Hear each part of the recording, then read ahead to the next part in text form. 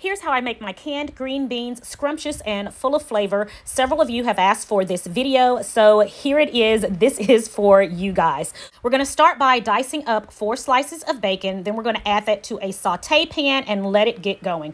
While the bacon is cooking, go ahead and chop up about 1/3 cup of onions and open your can of green beans. I'm using 2 cans in this video. I always drain at least 1 can and leave the other can as is. When the bacon is just about ready, go ahead and add your onions and let it go until the onions are just about tender. Then we're going to add in our green beans. And we're going to add in about a tablespoon of butter and your favorite all-purpose seasoning. I am using my very own keto all-purpose seasoning. You can get it on ketospiceblends.com.